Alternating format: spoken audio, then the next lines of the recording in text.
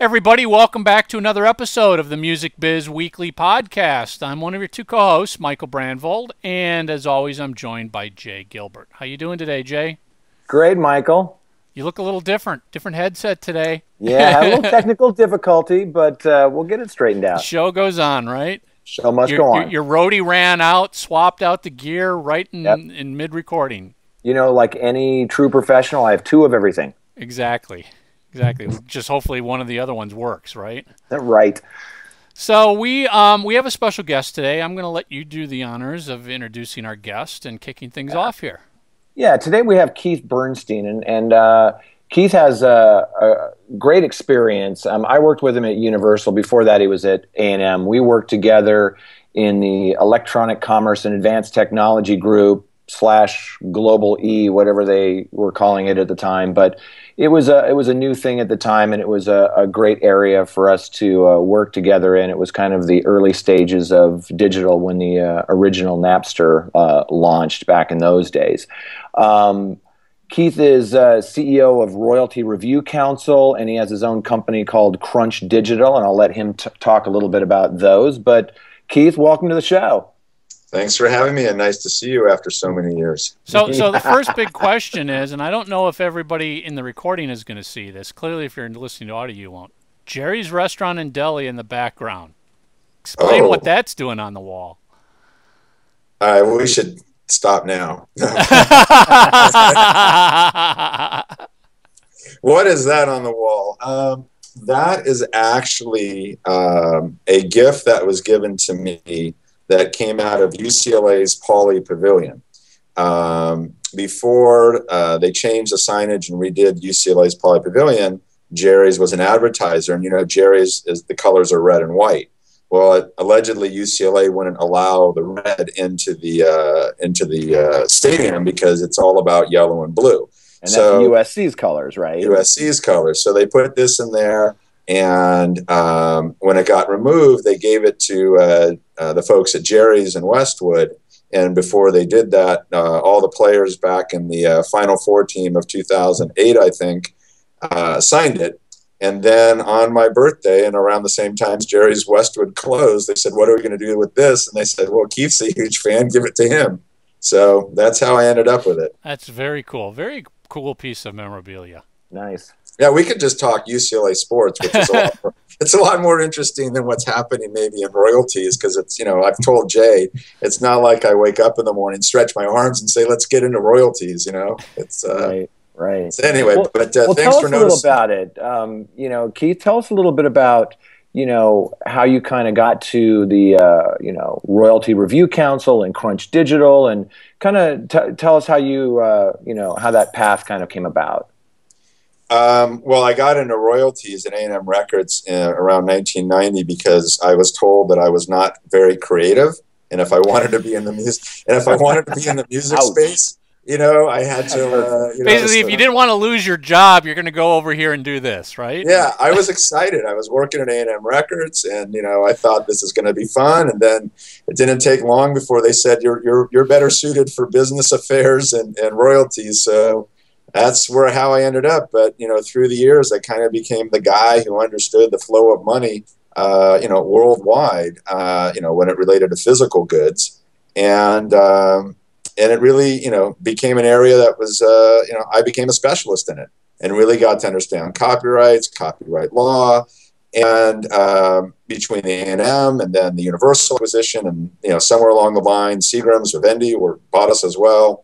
I knew there was a need in the marketplace, especially when I was working on the P&D deals over at A&M, that you send statements to independent record labels, and then you kind of wonder, like, so how are they getting the royalties done? You know, who's doing royalties? So I knew there was a business opportunity to launch a company that would be the back office for independent record labels back in '99, and that's why I launched Royalty Review Council.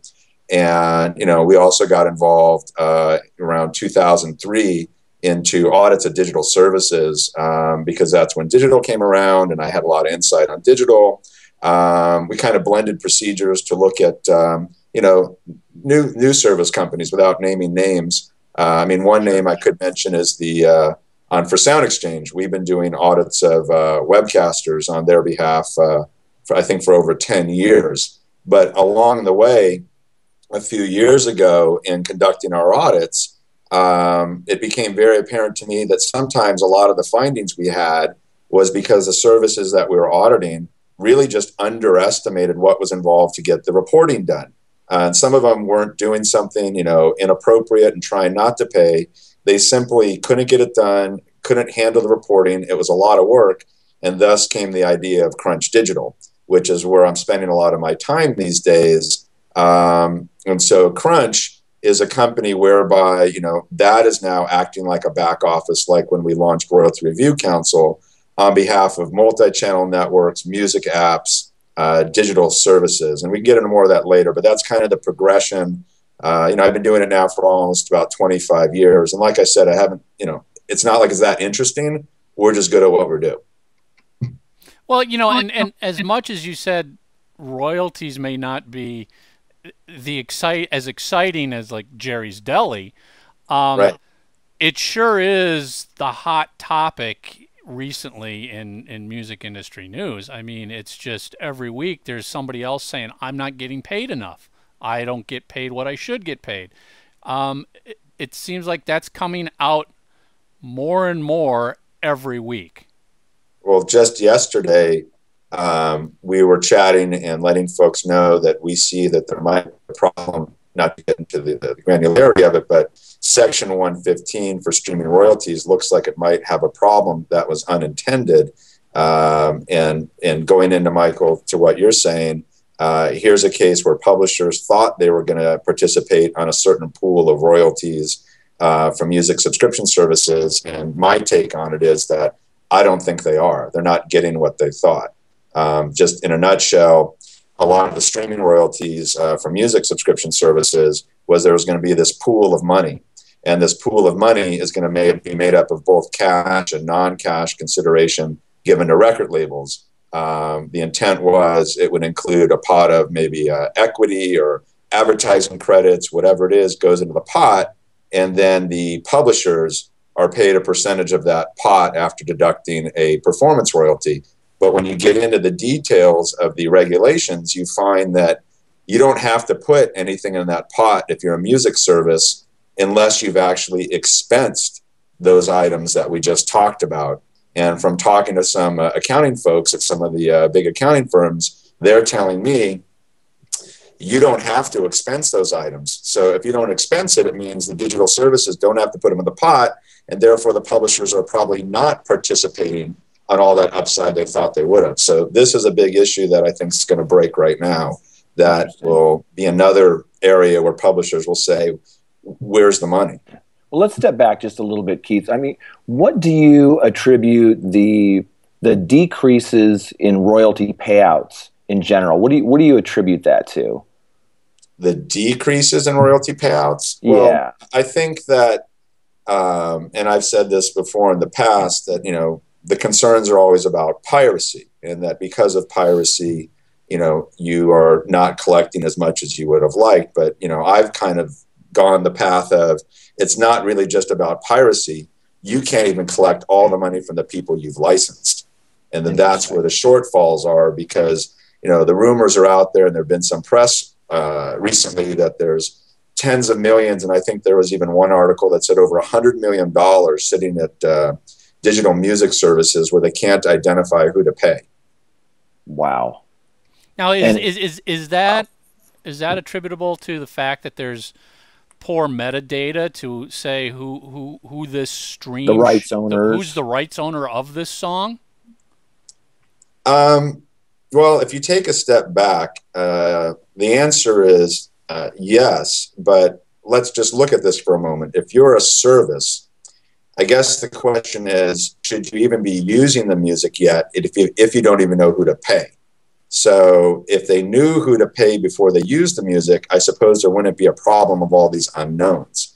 But the issue is the music's getting used without really, knowing who to pay to begin with. So that's where it starts. Yeah, I mean, sometimes it's a lot easier to ask for, forgiveness than permission, right?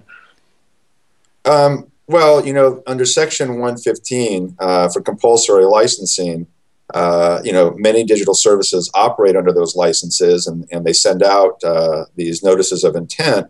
But in many cases, they don't send out the notices of intent, and the music still gets used. And the problem is, under Section 115, there's no audit right. So if there's no audit right, you can't even go in to figure out if you're not even getting paid. And it just seems like a lot of services use the music and then try to do the best they can to get people paid when they can figure out who to pay. But the problem is it sounds like a lot of folks just aren't finding who to pay, and the money's stacking up. You know, it is fine to say that a streaming service shouldn't ideally play music if they don't know who to pay. But if you step back even further, shouldn't the rights holder not be releasing the music out to a streaming service if they don't have the proper information to say this is who you need to pay? I mean, somebody's got to be somebody's providing that music to the service. Well, I think you're assuming that the owner of that music gave it to them, and that's not always the case. You know, the services, I'm sure, could obtain the music that they want to distribute from anywhere, such as ripping CDs, buying tens of thousands of CDs and putting the audio files on the service. Yeah, and end users like me, I could upload things to certain services without an aggregator like a TuneCore or an Orchard or something like that. Some of those services allow that. And then you run into other issues such as compilations, where I've seen it whereby somebody might submit a compilation album to a digital service because they, in fact, were the ones who had the rights to the compilation. But then what happens is the service breaks down the compilation into singles, which was never intended with the rights that were given to whoever decoupling. And then the payments for those singles actually go to the people who released the compilation, so they don't even make it to the right folks unless they're reporting back to them. Interesting. How much of what you're discussing right now is attributable to it just being such a brand new, ever evolving business that people didn't foresee this stuff when they got into it, and how much of it is, I don't know, malicious, is with intent? Well, it's a little early in the morning to remember everything you just asked, but let me see if I can answer those questions. We'll break them down. I believe that the Section 115 licenses are kind of used as an umbrella of protection by certain digital services, where they feel that, you know, they can just operate their business and say they're operating under these licenses and just do it. And sometimes they're not even following the rules for the reporting on these Section 115 licenses. One of them in particular is, I believe, you have to make the license request. Somebody might correct me, but you have to make the license request at least 30 days before the music is even on the service. And I don't think that's happened. And I think the music gets used on the service, and then the license gets sent out. And then technically you have an invalid license to begin with. So if they don't even have the rights, you already have a problem. What was one of your other questions? What was one of the other questions? Well, it was just basically how much of this is due to not understanding this new digital realm, digital streaming, where people were moving from a physical world, a way business operated for decades, to overnight digital, versus people who are like, we're going to game this system. We're taking advantage of these loopholes. I think it's a combination. I think you have companies out there that are basically operating behind the guise of a defective, compulsory license. And I think that there's those out there who I've talked to who've tried to get it done the right way. But what they tell me is, at least in the US, when it comes to the publishing side, it's not so easy to license music because it's so fragmented. And then out of frustration, I think some of them, especially in the music app world, go ahead and release their product knowing they don't even have the licenses, hoping that they can build some traction and a user base, and then they'll get noticed. And then somebody off to the side, a venture capital, somebody will say, wow, look at all the traction you've got. Okay, I'm going to write you a check. You're going to have some money to further develop. And now we're going to take that money and we're going to go over to the publishers and labels and try to issue an advance so that we'll settle the past and get a go forward license. I'm seeing that a lot more now because I believe a lot of the music apps, especially in that area that I've been working, feel that it's just too hard for them to go out and try to get licenses from everybody, and that they'll be found if they're popular. Is there one central source? If you were to start a music app today, is there one central source that you can go to obtain all these, like a blanket license? In the U.S., no. I mean, that's been, a discussion for quite a while to build a global rights database. And there was one that had been attempted a number of years ago out of the UK, I think. But, my take on when you build a global rights database is that when you have, participants who have an interest in it, all trying to build the database together, that you're likely to find that they're not going to get along, they're going to see things differently on how it should be built. And then they typically fall apart when the discussion comes up as who's going to pay for it. Then they just scatter, and it doesn't actually get built. But you need the global rights database. But the thing that's important to note about a global rights database is that even if you can find, who to get a license from, the discussions I've seen for global rights database, they stop right at, okay, so I found you, but how does this ensure that somebody's going to get paid? It doesn't go that far. This might be just such a too basic of a question, but whose responsibility is it to fix this? The silence is me trying to think what to say. Whose responsibility is it? Well, I think that there's been talk that the Copyright Office should maybe create its own database where folks can go there and do lookups and figure out who to get a license from. I've seen that come up. I've taken the position on this that it has to be a private company. That's something that Crunch Digital has been focused on for the last 4 years, which we've been doing and building a database whereby, and for us, and this isn't an infomercial, but for us, it's going to take someone like us, that is independent, private, and doesn't have, they're not connected to a trade organization. They're not part of a performing rights organization. You're completely clean and in the middle building the rights database where folks can come to and look to see, who they have to license from and also do the reporting through. So whether it's us or it's 3 companies like us, it's going to take something like that where people can just go to and say, if I work with one of these authorized third parties, I'm good. Got it. Who are your clients, Keith? I mean, are they artists, managers, labels, music app providers? Who are your main clients? Well, our focus lately has been on multi-channel networks on YouTube as well. Yeah, give us an example of, for those that are listening and watching that aren't familiar with multi-channel networks. Talk a little bit about what that means. Essentially, a network, as I understand it, there's YouTube proper, and then there's these channels. And in the channels, a company like Fullscreen, who was a client at one time, would upload their own content, and then that content might contain music elements. And for what they hired us to do with respect to reporting back to publishers, we would do the reporting back to those publishers based upon the views on their channel that contained music and the videos. Because as I understood it at the time, and I still think it's the same way on YouTube, if you're one of these channels, I think they now call it a managed channel, those companies have direct deals, I believe, with record labels and publishers, and they pay them direct, as opposed to being on YouTube proper, where when it goes through a YouTube system, they pay the labels and the publishers. So we help companies that are not going through YouTube proper, who have their own direct licenses and have to do the reporting. And then on the music apps,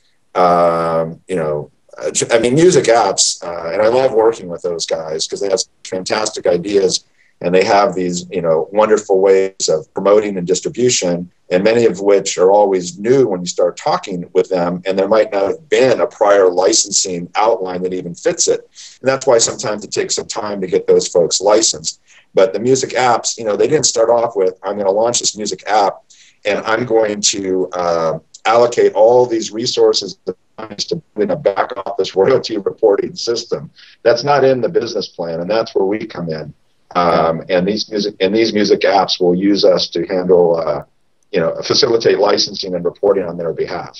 Yeah, I've always felt, especially when you're talking about music apps, new emerging websites, a lot of what you're dealing with are developers who have an amazing idea about some new way, some new music technology, and they develop it, and as you said, they never thought about what the back end responsibilities are for doing this. They just got this killer idea. They build the killer idea. Then somebody comes knocking on their door to say, you can't do that killer idea. You don't have the rights. Until you start acquiring rights or paying. One thing I suggested, maybe in some sort of incubator setting for music apps, would be if somehow, whether it's publishers or labels or others, maybe got together with some of these smart people building the apps and tell them, let's guide you on the areas that we know that will work for us and are probably going to be great for you. Because what you don't want to see happen is they build this great app that's really cool, and then they demo it for somebody at a label or publisher, and they say, this is fantastic, but I can't even license you the rights for that type of use because I don't even have the rights to give it to you. And then they got to go back and redo things. And then when they're redoing things, they're probably having to go back to the people that gave the money, and they say, hey, sorry, we spent all this money on this, but we're finding out that we can't actually include all these elements. We got to redo it. So what I think would be great is somebody would start a group that would just huddle with all these developers and tell them what they all think what will or won't work, and maybe that will help to get things to market faster that are licensed. Yeah. Have you worked at all with, say, artists or managers? Have they brought you on board to go in and do some kind of, I don't know, forensic accounting, for a lack of a better term, to see if they were being paid what they were supposed to be paid, or you know what I mean? Have you ever done anything like that? Well, I mean, in our audit practice, we do it for, large digital services on behalf of major labels and major publishers. But so far, I haven't seen anybody talk about, conducting an examination of an app, a music app. I mean, you have to look at the commercial relevance and decide whether or not, is there enough money here right now? And frankly, there's another music app popping up. There's probably two created while we're on this, on this conversation. Yeah. And the thing is there's so many of them, you can't police all of them. And that's why I've been, out there promoting that what you really need to do is maybe even require some of the music apps to work with an authorized third party, like a Crunch Digital, not just to force them to do it because you don't trust them, but really because, again, they underestimate what's involved with the reporting. And if a third party is doing the reporting, then maybe you don't even have to do the audits because the publishers' labels will feel like it's getting done by somebody who knows how to get it right, and the reporting's getting sent over with the money, and everybody can feel good about it, and then there's no need to do an audit. Interesting. I'm just trying to wrap my head around, and I think the idea is great to have like an industry group that's available to mentor or educate these development teams, because a lot of these development teams don't come from the music industry. So they don't have any back-end history to understand how the music business works. Right. And they're getting VC funds probably from people who also don't understand the music industry. They just look at something and go, that seems like a great business model. You've got a user base. We want to invest in it. How do you stop it before it goes too far? How do you educate a VC to say, you know what? Don't invest until they've got their ducks in a row, or don't start coding that. Don't make the pitch to a major record label, like you said, who's going to go, I don't have the rights, or worse, is going to say, if that shows up in the App Store, we're going to sue you. Stuff like that. How do you prevent that from getting too far down the road? Well, I think right now that some of these apps don't even have those conversations with the VCs until they even have the traction. So they're kind of already out of the gate testing their product, maybe using music that they shouldn't be using. And when they get to the VC, you're right. Some of these VCs, I think, do get involved, and sometimes things go, they get derailed because they don't have the licensing. So I guess the question is, how do you educate the VCs before they... I mean, yeah, because if you're looking at an app survives on investment funds. You can have a great idea, but if you don't have the money to make that idea reality, it's going to go nowhere. So educate the source of the funds to say, stop, before I put any money into this idea, I need you guys to deliver X, Y, and Z to prove that this is viable and legal.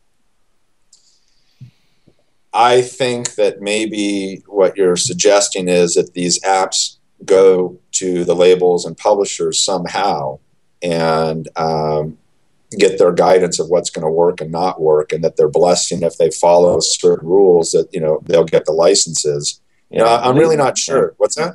At least somebody who could, you know, advise them, because I'm a firm believer that it's a healthy thing for our business to have people developing apps that are outside of the industry, whether it's a Shazam type thing or whatever it is.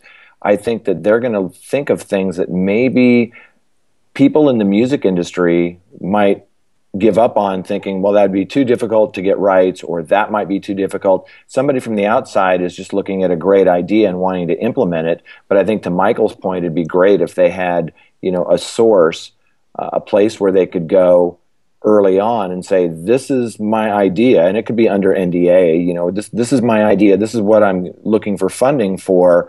What are the things, you know, expert, that I'm going to have to think about, whether it's, you know, licensing, royalties, permissions, those sorts of things? I don't think it really exists. I mean, I think what you're talking about is almost like an agent, you know, an agent for music apps who can help guide them, and then basically can make their phone calls to whoever they want to make the phone calls to, and say, look, I'm thinking of this, I'm thinking of doing this for the client. They want to use it this way. It's US, it's non-US. And they have to get the feedback from the publishers and labels, and they say, okay. And then that agent maybe goes to the VCs as part of the process and says, you know, look, you know, this is the path they need to follow. And I think if they follow it, all is going to be good. But I just think in practice, it's not going to necessarily work, because you just don't know which developer is going to come up with the next great thing, who's sitting in the dorm room doing something really cool. It's happening right now. And it's, you know, we're probably up to 4 new apps now in our conversation that have come out since we started this. Yeah. But the truth is, I really think, or not the truth is, but I believe the reality is that, you know, the VCs don't give attention, you know, to an app or any other service until they see that commercial traction. And, you know, and getting that commercial traction means making it cool and wanting everybody to use it. And if everybody's using it, that doesn't necessarily mean it's been licensed. So I really think that when you're at the VC level, you know, should you put money behind a company that's already out there and they know that they haven't licensed music? I think it's just going to be up to that VC, you know, if they feel good about the fact that they can rely on having a bunch of money, and that's going to take care of the sins of the past by not having a license. Is it really that difficult, Keith? I mean, is it really that difficult for a company to obtain proper licenses? In the U.S., you know, my take is it's a lot more difficult than outside the U.S., because in the U.S., you know, again, you don't have one place you can go to do your clearance, whether it be sync, you know, or mechanical, whereas outside the U.S., you have the societies where you can go clear things. But in the U.S., which is the launching pad for a lot of these popular apps, it's not just the difficulty of the licensing, you know, and trying to find who to go get your deal with based upon the music you want to use. You have to appreciate that at the publishers and the labels, you know, they have a limitation on resources as well. So people forget, you know, that when you come to a publisher and they might have, you know, 50 deals sitting on their desk that all came in within the last 3 weeks, they have to get through them themselves. They have to evaluate them. They got to make sure that this is something that, you know, they feel good about. Then they have the internal cost of the paperwork that they've got to do and go back and forth with redline versions of it. So if you're an app coming to somebody, it's probably really hard to get up to the top of the queue to get reviewed. And then now a month goes by or 2 months go by. And it's no fault of the labels and publishers, because now you've got this world of accesses everywhere. It used to be a couple deals would come in a month, you know, a few years back. But now it's like they must have inboxes that are getting stuff, and they just can't get to all of it. So the licensing difficulty is not because publishers and labels don't necessarily want to license somebody and they want to make it difficult. You know, there's resource limitations, I believe, to even get to all the opportunities that are coming through. Yeah. And then I've talked to apps who feel like they haven't got to the top of the queue, so they're just going to go ahead and do it anyway. They're going to launch, they're going to use music, they're going to show people this is a great product.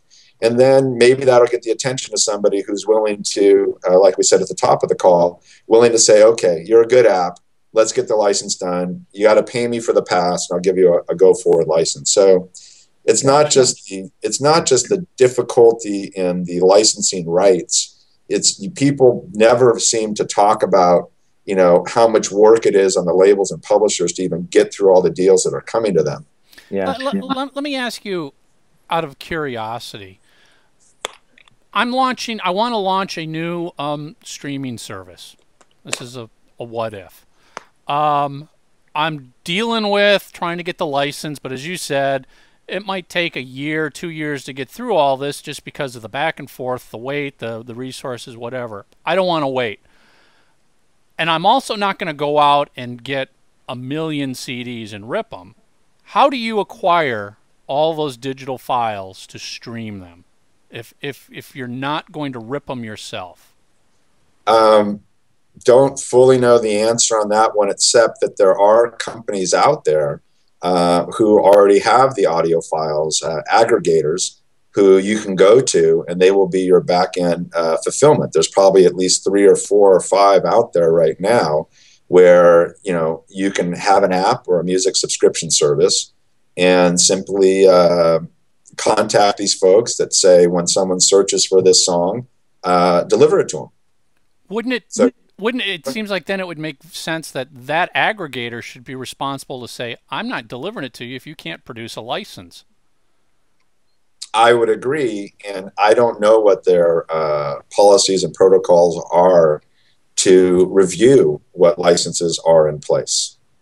I don't, you know, that's beyond me in terms of what somebody's telling them they have in place. And I don't know necessarily if it's a requirement on their end to have to check if they're being engaged by somebody that says, you know, I'm paying you to do this, do it.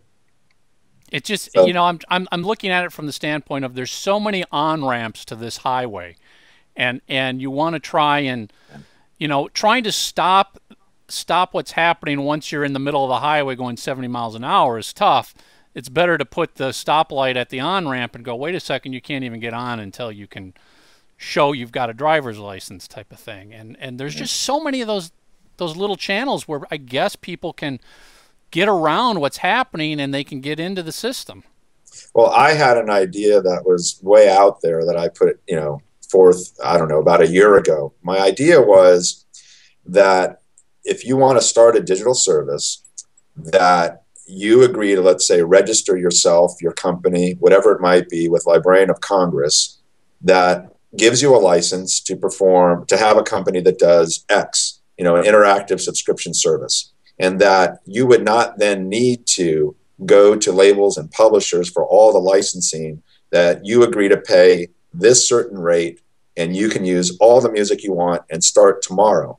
And as part of doing it, that by signing up with the Librarian of Congress, you're agreeing to, I can be audited, my books and records are wide open to you, and this is the limitation of my services. And then you would give labels and publishers the opportunity to say, you know, it's okay if they do such a thing, as long as there's a mechanism where we can choose to opt out and not include our music, which then would still create a problem because somebody's not going to exactly know which tracks go with who, with whatever company opts out. So I've been thinking about, how do you make it faster? I mean, if you look at the sound exchange model, this is great, because if you're a webcaster, you can go to one place who represents all these record labels, and you get your license, and you're a webcaster effectively tomorrow.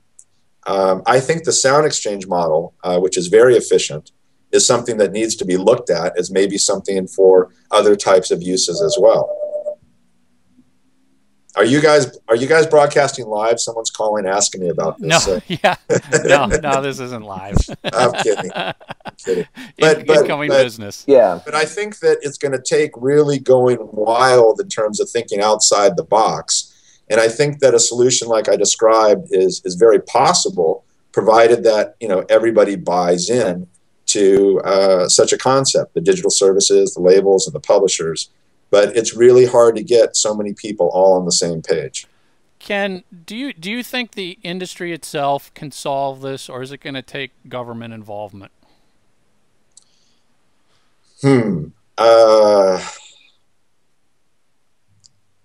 think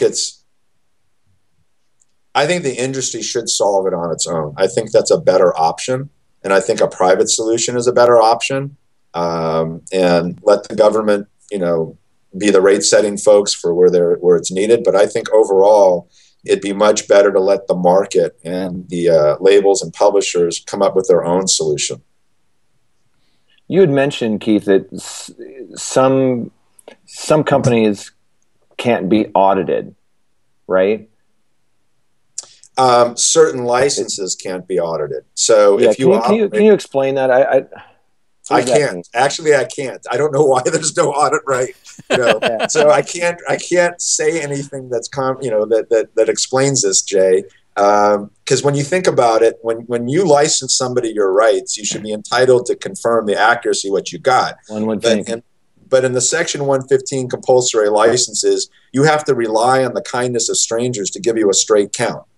And it's beyond me, and I've been pushing for audit rights, and I know a lot of other people have been pushing for audit rights, that when you operate under a Section 115 license, there is no provision to allow you to even check to see if what you got paid is accurate.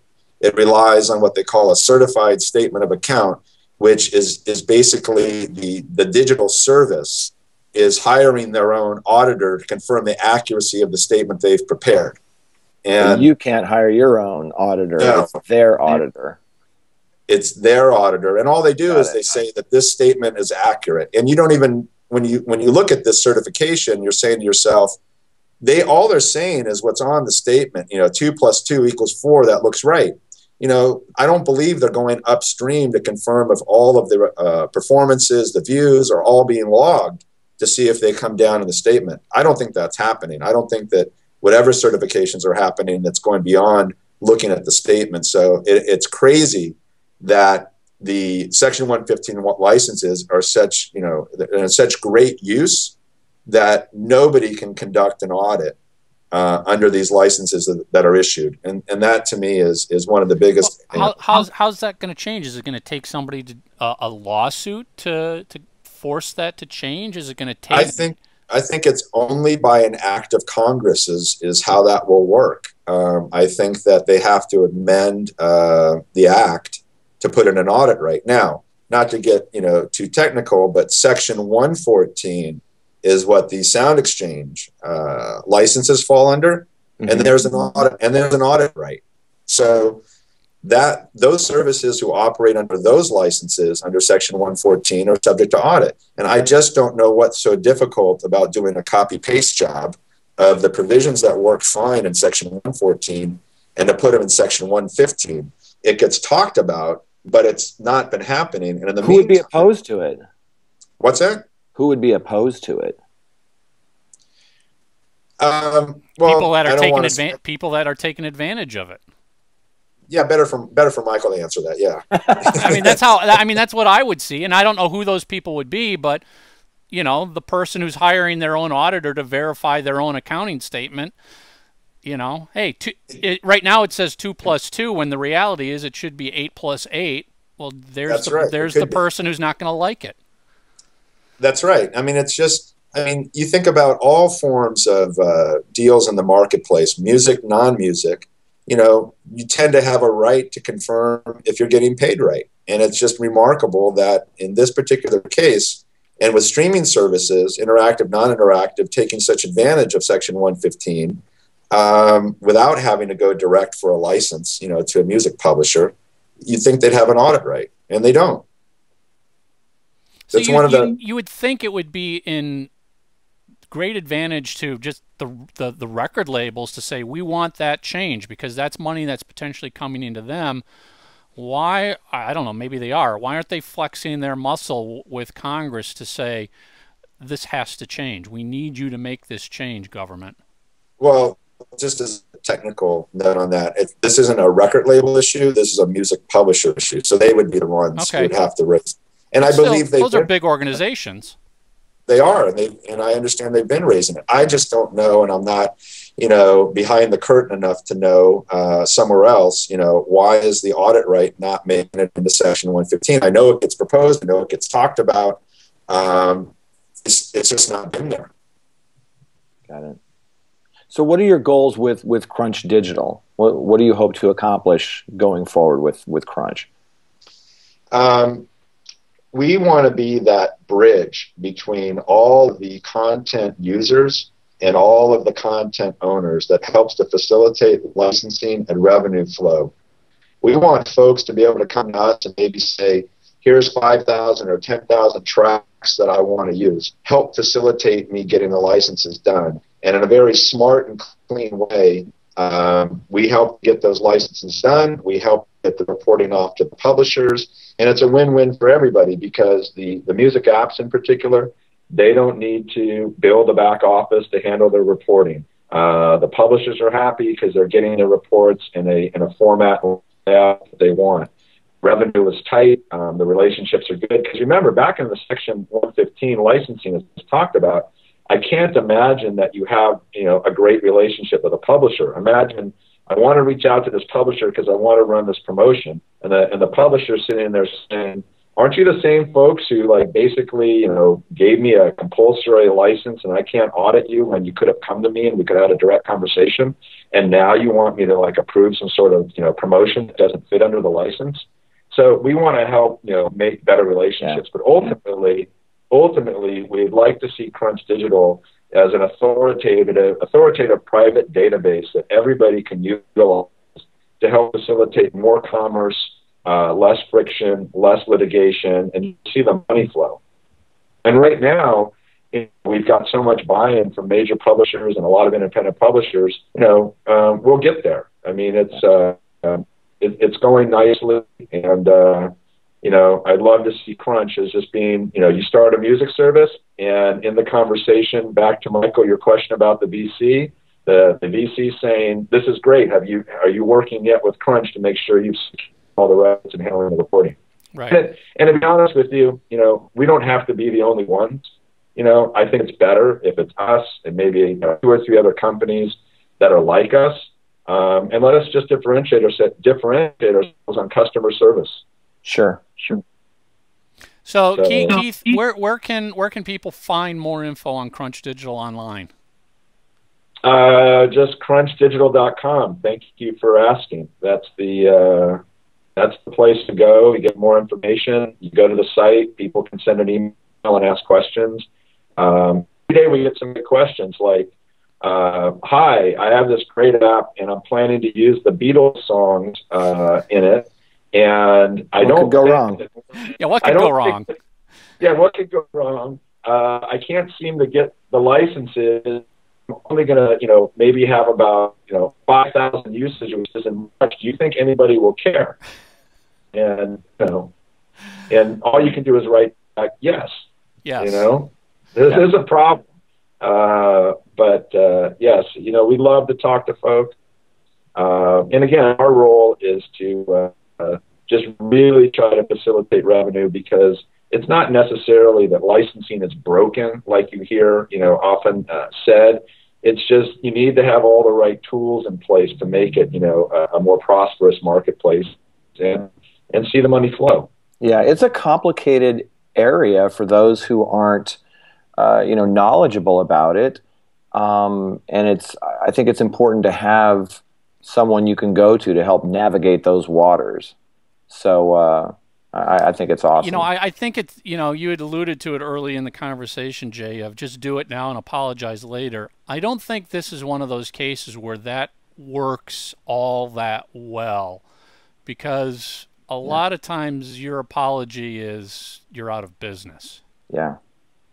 And maybe hit with a fine or prison time. Well, yeah. Well, infringement is, serious. A lot of money for each infringing, use. But, like I said, seems like there's thousands of apps out there that are using music. And, if 1 or 2 or 3, get shut down, as you just described, that's what's going to happen, because there's somebody right behind them that wants to do it the right way. Yeah. Right. Very good. This was an awesome conversation, Keith. This was like this was deep. There was a lot of knowledge here. Well, you know, and it is deep, and I think, like Jay was saying, that it intimidates a lot of folks, and it's really not that bad if you're working with the right people. And by the way, I've heard great things about your podcast here, and I also noticed that you can find it on YouTube, and there's advertising. Does that mean that a guest gets a share? No. Or am I gonna, is this a whole new can of worms that we should just No, but A whole new can asking. of worms. Yeah, Talk thanks for to YouTube about that. Right, that's funny. We would love to, have you on again. There's so many different elements of this I mean, I would love to have like a, digital rights 101 discussion at some point. There's so many layers to this onion, but we really appreciate you taking the time to come and talk to us. No, for sure. I enjoyed it. By the way, I just thought of it. The California Copyright Conference on November 17th here in LA is having a panel called, I think, What's App in Music? And it's a panel about music apps and licensing. And I'm on the panel. That wasn't a plug, but I was just thinking on the subject matter. For those that are in LA, it might be something at the California Copyright Conference that they should go attend. Where's that at? Go ahead. We're at Studio City, California. They can Google it. By chance, are you coming up next week to SF Music Tech? Not this year. Not this year. And I've heard this could be the last year for it too. There's Really? been rumors that they're going to put it. I wanted to go. I had a conflict. Yeah. I really wanted to go. Yeah, I do realize if I was, attending more, that attendance would spike. But I'm just kidding. But a lot of what we discussed here is right at home at SF Music Tech as well. I mean, there's a lot of startups, a lot of VC. There's a lot of smart people there that are trying to figure out the ways to do it. What I think I'd like to see happen, and maybe it's something that Crunch Digital sponsors, but there needs to be like a symposium of app developers, just like what you're talking about, but app developers, and talk to them about the ins and the outs of the music industry. Yes. Something, Michael, you were talking about a few minutes ago about VCs. There's no harm in inviting them too, and just have a whole schmooze fest of talking through, the challenges and how to do it right at the ground level. Yeah. A couple years ago, I won't name the app, but I knew somebody who was developing a radio type app, and they said afterwards, they're like, if I knew what was involved, I would have never done this. They go, the hoops, the legal stuff, everything that you've got to go through to acquire these licenses legally is just incredible. That they had as you said, nobody's laid this out up front to say, well, here's what you're up against. Well, you just touched on something which might be part 2 of a podcast, but just to say something to that, which I think is very important, is you have a lot of companies who are trying to do the right thing. They're doing the right licensing. They're getting their backing. They're doing it all the way you're supposed to do it.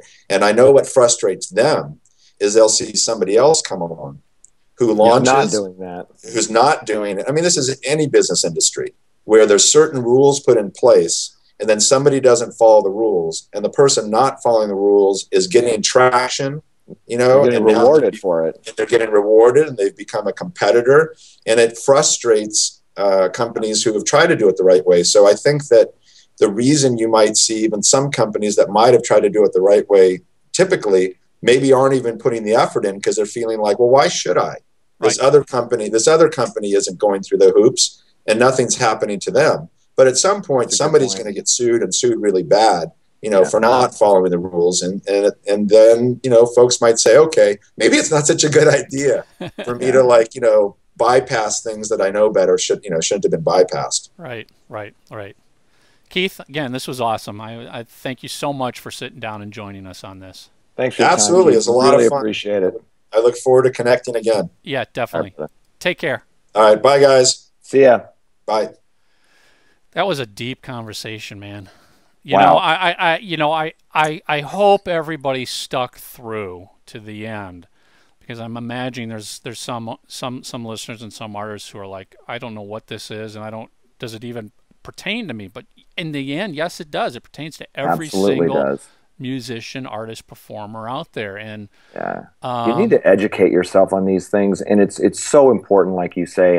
And maybe a good step would be to take a look at their Crunch's website and do some research on your own. But it is very important. And Keith was, we have coffee once in a while, and we have these great conversations. And he was saying that a lot of it isn't, nefarious. It's not that some of these companies are out to try to get you. It's just something that you mentioned during the podcast, Michael, and that is that this stuff has been around like a week and a half. Right. And they it's just new. don't know. They don't know. We're a lot of these developers, as I mentioned, are not coming from the music industry, and that's right. good. That's healthy. That's I believe it is. That's how we get new and exciting developments and ideas. But that also means they don't know all of the hoops. They don't know what they don't know. All of the hurdles that are out there, and fair enough. At some point in time, they're going to have to address those hurdles, and it would be nice to have a way for these developers to go, all right, what is ahead of me here? If I want a license, if I want a library of 30 million songs, what do I have to be able to do? Right. Not just to play it, but to report what's been played and to pay what's been played and to, all of that goes along with it. I just don't think a lot of these developers, I'm sure as time moves forward here, more and more of them are aware of it just because it becomes part of their culture now. But the kid in a dorm room dorm room who wanted to invent Napster had no clue. No. He just wanted to do something cool to share music with his friends. That's right. Yeah. And that's still what's driving so much development is I just want to do something cool with my buddy, with my friends, and they're not thinking about the legal ramifications. Right. And how could they? I mean, there's so many layers to it. It's very complicated. You almost shouldn't. Yeah, I think that's where the great strides in innovation are going to come from, are those kids in the dorm room who aren't saddled by all of these rules and regulations, because at the end of the day, if you're working for a music company, some of these things are a non-starter with you. Like you had mentioned that company that if they had known, today, all of the things that were involved. And that's why I think it's so important for companies like Crunch or whoever to simplify this process. And I believe it will be going forward because we're still in its infancy, right? I mean, So I think we can help guide the conversation, and the people listening and viewing can help guide this conversation. And going forward, there will be some easier solutions, and we're going to look back at this time as, gosh, can you imagine how hard it was? This is the Wild West. I mean, if you thought when Napster launched it was the Wild West, we are still Wild West right now. And I think, to your point, educate yourself. At the end of the day, that's what's the most important. Whether you're an artist, a developer, whoever, just educate yourself even to the littlest bit. Do not, let me repeat, do not buy into the media hype and the print stories that say this service is screwing this artist and this publisher is pissed at this service and this app is stealing the money. Don't buy into that, because it's not the full story. It's not the full story. Educate yourself to understand what's going on, even a little bit behind the scenes, and all of a sudden you're going to have a greater appreciation for what people are trying to do and what they're hoping to accomplish. And you won't jump off the deep end and say, that's it, I'm pulling all my music off the digital services because Taylor Swift is pissed. Well, educate yourself before. Yeah, you're not hearing the whole story. You're not hearing the whole story. I couldn't agree with you more. Yeah. Good show. Good. All right, guys, that's it. Till next week. I think we've got some guests coming up. I don't know if they're confirmed, but we've got 2 or 3 guests coming up soon here. Yeah. All right, guys, that's it. Take care.